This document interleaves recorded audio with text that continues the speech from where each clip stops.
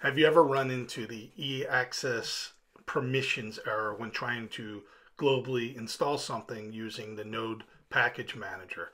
Well, if so, in this video I'm going to show you how to quickly solve it by these two commands here, the sudo chown -r whoami to a couple different directories. And just so you know what this is, the chown is that command changes the owner of the file or directory.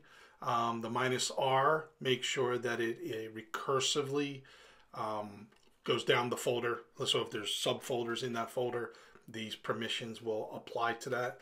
And then the who am I refers to the user who is currently logged in. So to get this the Node package manager to work, you do these two folders that I specified here. You can freeze this and just put these commands in, and then you go ahead and run your global installation of whatever it was you were installing, and you should be good to go.